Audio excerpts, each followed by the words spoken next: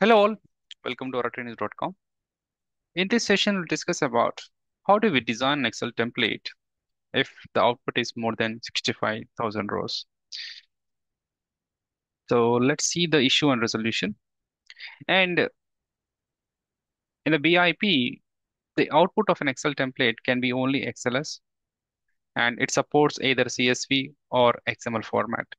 It does not support Excel SX, and that's the reason we have a issue.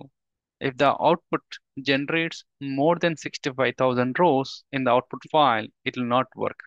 You will face an issue saying that your data is more than 65,531 rows in a sheet that exceeds Microsoft Excel limitation. Stop processing. Suggest to turn on Excel Template Scalable Mode, turn to, to true from Runtime Properties. So the thing is, it clearly mentioned what is the issue. So the assumption here we are working on is you have an Excel, you have designed a BIP report with an Excel template having an XLS output, and the output generated is more than 65,000 rows. And what is the issue to fix this one, right? That's the agenda of this particular session. So here, this is the issue which you may come across. This is what it exactly displays. And now, how do we resolve it, right? Let's see in the next slide. So the resolution for this one is you just go to the report, click on properties, and in the properties, you click on formatting. And in the formatting, you select Excel templates, nothing but you try to scroll down the place where you have Excel templates. And there you need to select the option enable scalable mode as true. By default, at the report level, it is null, nothing but it will consider as false. So what you have to do is you have to set it to true and just click on OK. So once you set this particular output to true, what will happen is you will not face that issue which we have shown just now.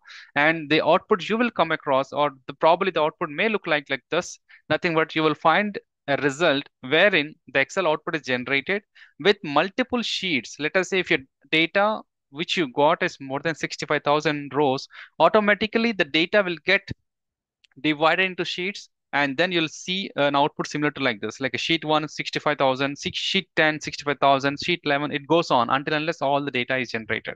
So you can see the output here which I just generated.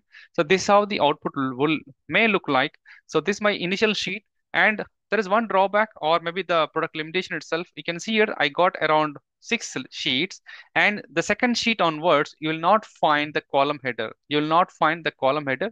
The column header will be displayed only in the first sheet. Okay. So this is all about the 65K limitation and the issue resolution in BIP. Thank you.